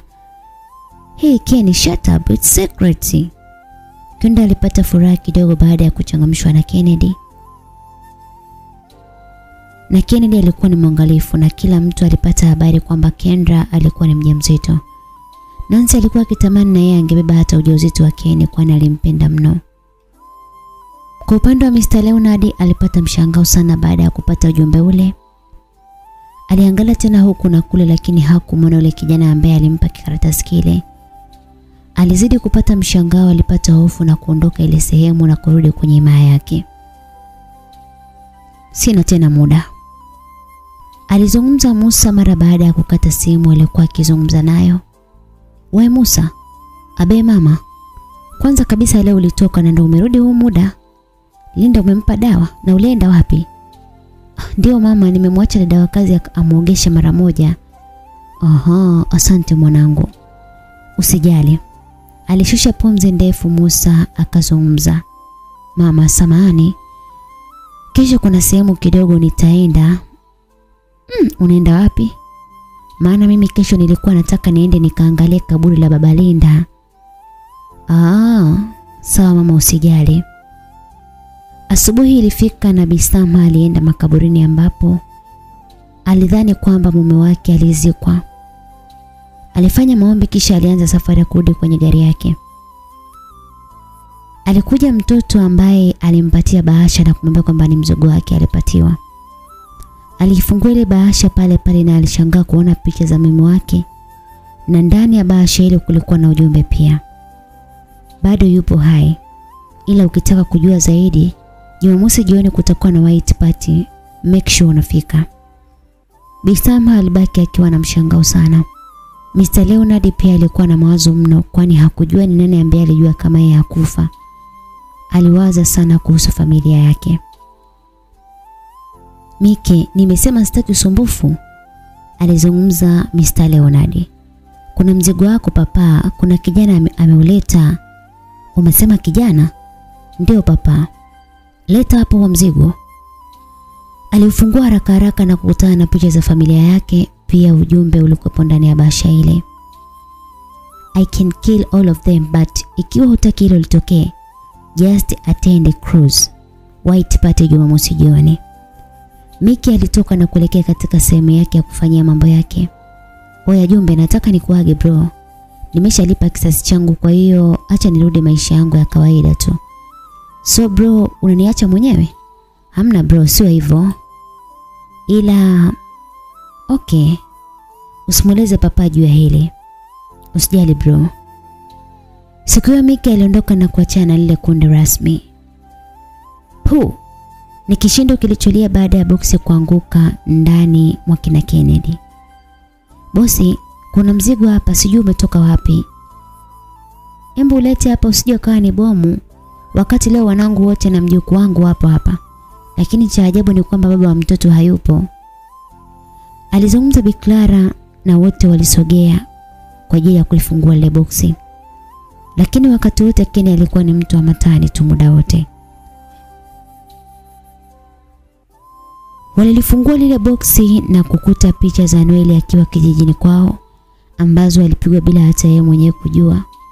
Kendra baada ya kuziona picha za Noeli alifurahi sana. Alizikumbatia zile picha kwa furaha sana. Alilia kwa huzuni sana. Kulikuwa kuna ujumbe pia ambao uliandikwa kwamba jioni Jumamosi on Cars White Party mnahitajika. Siku ilifika na kila mtu alikuwa na hamu ya kujua kulikoni. Nyumbani kwa kina Linda, watu wakiwa wametoka wote, aliingia mtu asiyejulikana akiwa amejifunika na kubaki macho tu. Alifika ndani kwa Linda na kuzungumza. Umelala tu hapo na wazazi wako wamekuharibu na pesa zao. Hivi unajua kama Noel na Kennedy ni kaka zako wa tumbo moja? Amka ujue zuri na baya, badilika. Wewe sio mtoto mbaya Linda. Wakati anazungumza hayo, mwili wa Linda ulianza kutikisika na alianza kutokwa na machozi. Yule mtu baada ya kuzungumza aliondoka na kumwacha Linda pale pale kitandani. Watu wakaanza kufika ile eneo la tukio ambalo kulikuwa na white party. Bisama baada ya kufika alielekezwa kwenye boti na kuwasubiri wenzake, ambapo alifuatia Mr. Leonard ambaye pia alifurahi sana kumwona mkewe, na baada ya hapo walifika kina Kennedy. Ina maana nyie ndio mlituita hapa? Alizungumza Bisama. Niwaulize nyie, na laiti ningejua kama nyie ndio mlituita hapa, nisingepoteza muda wangu nikaja hapa. And by the way, wewe si ni marehemu? Wakiwa na bishana, Bisama na Bi Clara, Kenny pamoja na Mr. Leonard walikuwa wakitazamana kwa macho ya hasira sana. Tena wakiwa katika sakata hili, mara aliingia mkaka ambaye alifunika sura yake kwa kofia pamoja na kitambaa. Alifika pale na wote waliacha kugombana na kuangaliana. Aliwatizama kwa muda, ndipo alipoenda moja kwa moja kwa Kendra na kubusu tumbo lake, kisha akatoa kitambaa usoni mwake, na wote walishangaa kwa mshtuko isipokuwa Kenny. Noeli, ni wewe? Musa, ni wewe? Bisama, naomba nitambue kama Kennedy Lameki. Bisama aliishiwa nguvu, lakini kabla chochote kijaendelea, risasi zilianza kulia na Mr. Leonard aliondoka na mkewe, na walipofika nyumbani walishangaa kutokomwona binti yao Linda. Furaha ilirudi tena, kwani kila mwanafamilia alikuwepo katika eneo lile. alikuwa amefurahi sana. Sherehe ndogo ilifanyika na kila mtu alikuwa na furaha sana. Ila bro almanusuru nichome mwamba, alizungumza Noeli. Wewe unafikiri shemu aliponiambia ni mjamzito niliweza kuvumilia? Yaani mimi mwenyewe nilitamani nipige kelele ndugu yangu. Ila ndio hivyo, tumemaliza mission. Unadhani tumemaliza? Hapana. Ndio kwanza moto unaanza. Mr. Leonard atakutafuta sana wewe. Wewe fanya masiala nini? Unaweza kumwoa dadako wewe. Ila dada yetu ana hali mbaya. Hana makosa, hakuwa anajua kitu. Pia unajua nini bro, mama anajuta sana. Yeah, she's our mom. Ole na ole atabaki kuwa mama. Wakiwa wanazungumza walitupa macho kwa Kendra pamoja na Nancy. Ila bro unajua unazingua, Nancy anakupenda sana. Aliyekuambia mimi simpendi ni nani? Kenny alienda kuchukua maiki. Ladies and gentlemen, niko na furaha sana na familia yetu kuunganika. Lakini pia nipo na furaha sana na hamu pia. Sijui niseme nini maana ni surprise. Alishuka kwenye stage na kumfuata Nancy, akaendelea kuzungumza pia. Najua nimeumiza hisia zako sana. Naomba samahani kwa hilo mama. Kenny alipiga goti na kutoa pete nzuri yenye madini ya ruby, akazungumza tena. Will you marry me? Ukumbi uliripuka kwa shangwe na nderemo. Nancy alikuwa akitokwa na machozi ya furaha. I will Kenny. Yes, I will marry you. Kenny alimvisha pete na kumpa kisi matata sana. Watu walifurahia na Kendra alimsogelea Noeli na kuzungumza tena. Unaenjoy mwenzako akimvisha pete mchumba wake? Kwani na wewe si ulienjoy nilivyokubandika mimba au? Tena umenikumbusha. Umejuaje kama nina mimba Noeli? Kwani mtu akili anategemea nini? Ulidhani hautoshiba? Kendra alipatwa na hasira na kuondoka, ila ghafla alisikia Noeli akizungumza kwenye maiki tena. We are not done guys. Napenda niwatambulishe mama kijacho wangu as soon as possible. Naenda kuwa baba. Hivyo basi nina zawadi yake mke wangu Kendra. Kendra my love. Aligeuka na kuonyesha funguo ya gari na karatasi pia. Noeli, what is that? This is your car key and this is hati ya nyumba ipo kwa jina lako mami. Kendra alibaki kushangaa sana. Kendra mama, nakupa zawadi hizi kwa sababu wewe ndio unazidi kuithaminisha familia yangu. Wewe ndiye mwanamke mwenye upendo wa dhati. Tafadhali naomba upokee zawadi zangu. Bi Kendra alipokea. Noeli alipiga magoti pia na yeye. Akazungumza tena. Will you be official Mrs. Noeli?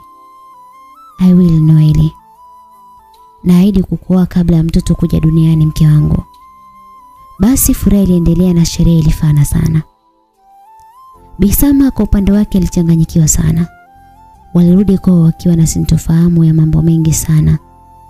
Baada ya kufika walienda moja kwa moja kwa binti yao Linda, ila cha ajabu ni kwamba hawakumuona. Bisama alianza kulia kwa uchungu sana. Hapana Mungu. Aibu ulionipa inatosha, tafadhali naomba usio umemchukua binti yangu Mungu. Mke wangu mama Linda, acha kulia basi. Na mbona unayoongea sikuelewi? Huna muda wa kuniuliza kwamba uelewi. Ina maana huelewi ninachokizungumza wakati unaona kabisa binti yangu Simoni humu ndani. Sawa mama Linda, nitalifanyia kazi. Na nitahakikisha hawa wana haramu nitamwaga damu zao. Bisomha alishtuka ila alijikaza pia. Sherehe iliendelea, ila wakati sherehe inaendelea alikuja mlinzi na kuanong'oneza. Ila kabla hawajamaliza aliingia Linda na kisu na watu wote walishtuka sana. Sijachanganyikiwa jamani. Sijachanganyikiwa. Ila nimekuja kupoteza uhai wangu mbele. Kwani niliwakosea sana. Niliwezaje kumpenda kakaangu? Niliwezaje mimi? Linda alinyanyua kisu kwa ajili ya kujidunga kisu tumboni mwake. No, Linda usifanye hivyo. Alizungumza Kennedy na kumwahi ili asiweze kujidhuru. Linda, we love you. We love you as your brothers. Alikazia Noeli. siwezi kujisamehe kwa niliyoyafanya. Naombeni mniache, naombeni tafadhali. Nancy, Kendra, mchukueni mwenzenu. Basi Linda alichukuliwa paka chumbani kwa mabinti hao. Walikaa na Linda na kumbembeleza mwenzao na kila kitu kilikaa sawa. Maisha yalienda na kuwa sawa, ila Bisama aliona adhabu ni nzito aliyokuwa nayo. Alikuwa ni mtu wa kulia tu, ikiwa upande wa Mr. Leonard alikuwa akipanga kumaliza familia ya kina Kennedy. Yakiwa ni majira ya usiku uliotulia, mara kulisikika harufu ya moshi katika nyumba ya Bi Clara. Kila mtu alitaharuki na kuwa mwenye wasiwasi sana. Mara ghafla watu walianguka chini na kupoteza fahamu. Walikuja kuzinduka mara baada ya kumwagiwa maji ya baridi sana. Kenny pamoja na Noel walikuwa wamefungwa katika chumba kimoja na walitenganishwa. Na kina Kendra pia walitenganishwa, Kendra pamoja na Nancy. Bi Clara alikuwa amefungwa katika chumba kingine kabisa. Linda pekee alikuwa amelazwa katika sehemu nzuri. Aliamka na kujishangaa sana. Kenny pamoja na Noel walichezea kipigo kisichokuwa cha kawaida. Ikiwa kina Nancy waliachwa bila chakula wala maji kwa siku 2 mfululizo. Linda alijitahidi kuwahurumia mno. Siku alipopata nafasi alienda kuwapatia chakula. Alikuwa ni Linda. Linda, unafanya nini hapa? Nimewaletea chakula. Vipi Bi Clara, jambo? Na Kendra je? Usijali, hatu jambo. Nancy, nimewaletea chakula, si unajua hali ya Kendra na Bi Clara pia, ukizingatia na yeye ni mzee kidogo. Asante Linda. Ila kina Kennedy unaendeleaje? Hili swali lilimfanya inamishe kichwa chini kwanza. Wapo sawa. Ila ndio hivyo, baba amenikataza kutembea. Mimi najaribu kutafuta msaada. Wewe binti, unafanya nini hapo?